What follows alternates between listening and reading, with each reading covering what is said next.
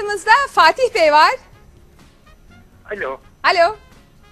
İyi akşamlar, iyi yayınlar. Teşekkür ederim. Size nasıl yardımcı olabilirim? Şimdi ben de kart Bahadır'ıncıyım. Şimdi askere gittim. 2 tane kartım vardı, ödeyemedim. Daha sonra geldikten sonra kendi işimi yapıyorum. Bunları toparladım ve ödedim. Bir tanesi biteli bir 6 ay oldu. Diğeri de 2 ay oldu. Fakat şimdi işimi büyütmek istiyorum. Bir krediye başvurmak istiyorum ama bu önüme bir engel olarak çıkıyor. Ben bu sicilini nasıl temizleyebilirim ve nasıl kredi alabilirim? Öğrenmek istediğim bu. Çünkü bankalar genel bir bilgi vermiyor bununla ilgili bana. Genel sorunum bu benim. Bankanıza danıştınız. Ben kredi sicilimi nasıl temizleyebilirim dediniz ve bankanız cevap vermedi.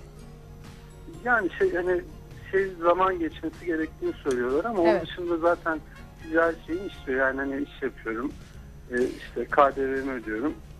Bu şekilde devam ediyor ama bu ne kadar sürer ve ne yapmam gerek? Evet. Ekstra bir şey yapıp bunu temizleyebiliyor muyum? Ben mağdur kelimesini çok sevmiyorum, biliyor musunuz? Çünkü şöyle, bunu bilinçlenerek, öğrenerek değiştirebiliriz. Burada hep diyorum, kredi kartı ehliyeti almak gerekiyor. Kredi kartını kullanmak için. Burada ne yapabiliriz?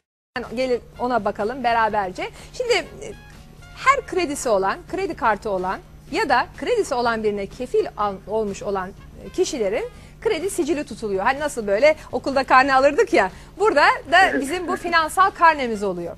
Şimdi bu krediler ay ve ay ödendikçe, ya siz direkt olarak ödediğiniz zaman kredi kartınızı ya da kredinizi ya da kefil olduğunuz kişi ödediği zaman 2 tane kuruluş var. Bir tanesi Kredi Kayıt Bürosu, diğeri de Merkez Bankası.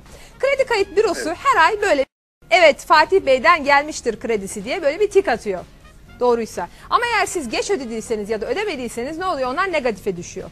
Eğer siz 3 ay boyunca, 3 aydan fazla bir süredir ödeme yapmadıysanız ne oluyor bu? Aynı zamanda Merkez Bankası'nın kayıtlarına da geçiyor. Şimdi bunlar bu iki kurumun kayıtlarında uzun bir müddet kalıyorlar. Kredi Kayıt Bürosu'nda 5 sene olarak kalıyor. Eğer ödediyseniz de Merkez Bankası'nda, yani ödenmiş bir borçsa 3 sene olarak kalıyor. Burada şunu ben size söylemek istiyorum.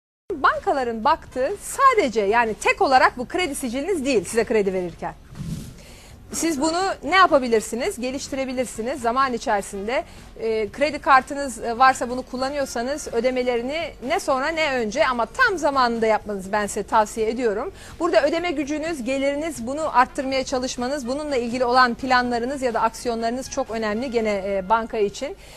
İkinci olarak sizin mevcut riskiniz, yani bulunduğunuz durumunuz, medeni durumunuz, mezun olduğunuz okul o kadar çok bakıyor ki hakikaten bankalar kredi verme aşamasında. Anlıyorum. Bir de teminat konusu da var tabii. Burada teminat da ortaya koyabilirsiniz banka için. Zaman her şeyin ilacı. Burada aslında bankaların size söylediği de öyle bir şeydi. Fakat burada siz bunu temizleyebilirsiniz seneler itibariyle. Ümit ve disiplinle bunu düzeltmeye çalışmak bu işin olabilecek tarafı diye düşünüyorum.